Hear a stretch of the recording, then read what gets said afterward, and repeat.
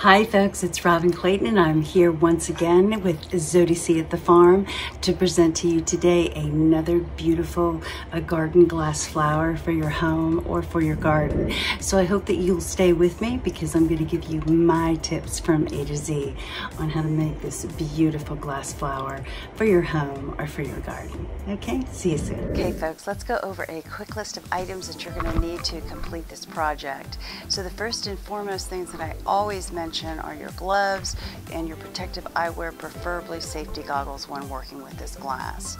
You're going to need a little bit of water when cutting through the glass. You're going to need either a Ryobi cordless drill with a diamond tipped drill bit or a drill press. If you do have a drill press, again, I highly encourage you to use it. It is more efficient and it helps to prevent the breakage of the glass. So if you have a drill press, please use it. All right, we're gonna need some washers, all right? Rubber washers, again, like I said, the diamond tipped drill bit. You're gonna need a toggle and its bolts, the toggle bolt. You're going to need a Phillips head screwdriver. You're gonna need a hanging hook if you're mounting this outside, along with a chair cover because it will mount right inside there. You're going to need a measuring tape to measure your dishes, and you're going to need some Windex to clean all the grime and everything off so that your dishes look absolutely wonderful. And the last thing that you're going to need is all of your plates ready to go, cleaned as you want them to appear upon completion of this particular piece. Okay, so the next thing that we're going to move on to is the cutting stage of this. See you soon. Okay folks, we are here at the cutting stage of this particular piece that I'm working on. And I'm going to go ahead and put my gloves on. Very important. And I also have my stabilizer here that I'm going to place directly underneath this, so when I use my cordless drill, the drill bit will pierce that piece of wood as opposed to breaking the glass. So let me move it a little bit forward to me, and that's right in the center where I can see it. I've already marked the center as well, so I'm going to take a little bit of water here, and I'm going to put, just real quick, I'm going to put a new drill bit on my drill. I just like to do that. I think it's highly advantageous to do that when working with a new piece. I'm going to test it out, make sure everything is working properly. What I'm going to do is I'm going to start my drill at a 45-degree angle. All right, I'm going to start really, really slow. I put a little bit of water there, and then as soon as that drill cuts into that glass, I'm going to move it straight up slowly into a 90-degree angle until I pierce this piece of glass. All right, so here we go.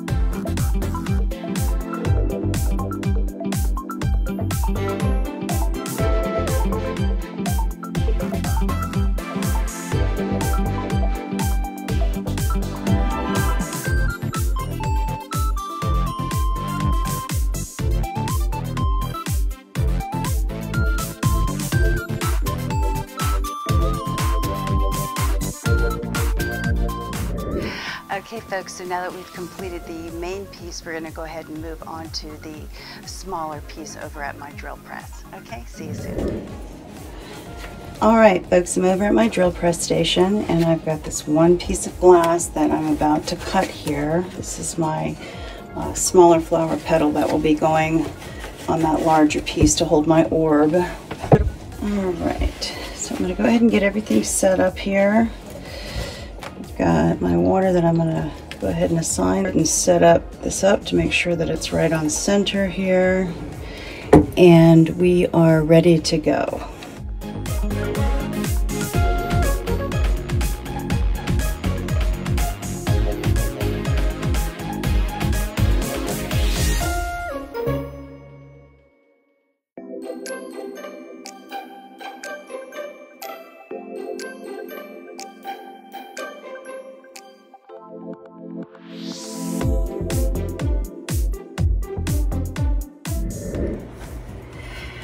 Okay folks, I've already put a hole in this particular flower petal that we're going to be using today, but I'm cleaning it off real good just because I want it to be cleaned prior to assembly. Okay folks, let's go ahead and get started with assembly. I'm going to go ahead and bring this camera down so you can see how I'm assembling this gorgeous piece. Okay, see you soon. Let's go ahead and get started here. I've got my hook, I've got my toggle bolt, and I've got my rubber washer, and I'm going to put that straight through just like that.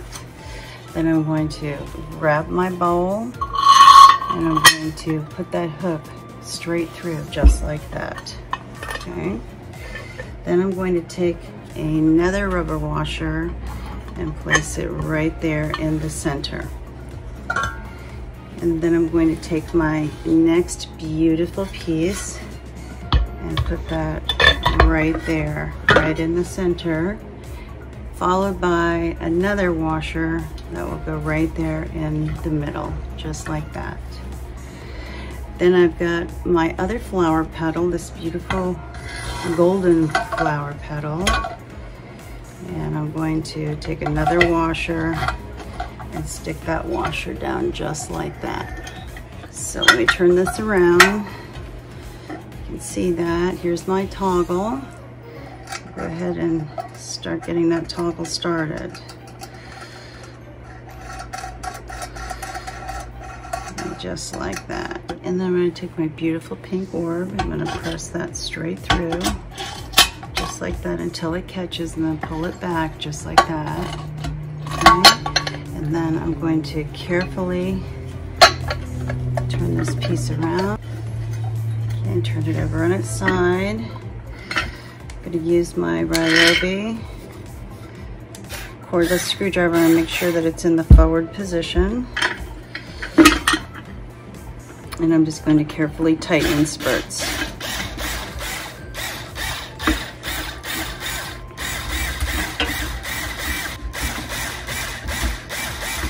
Okay, I do this in spurts so that I don't break the glass. Okay, so then I'm going to take my next screwdriver, my standard screwdriver, and tighten it up.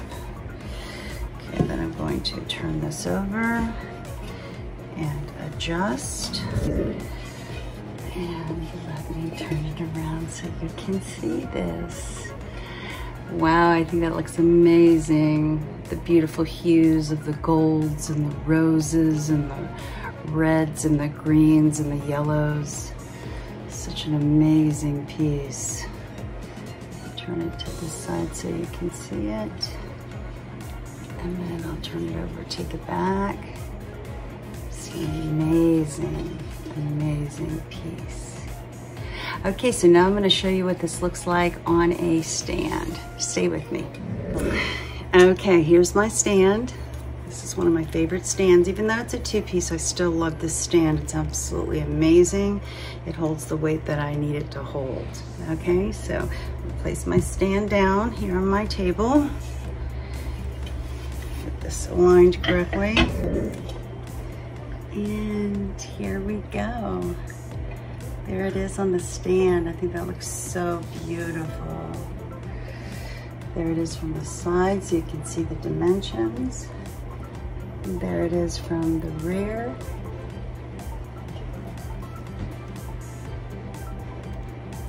This piece is really, really colorful. It's just got so many beautiful different colors in it. That's what I love about it so much. It's absolutely magnificent. Do one more view of this. And there it is. This beautiful beautiful glass flower. I hope you've enjoyed it.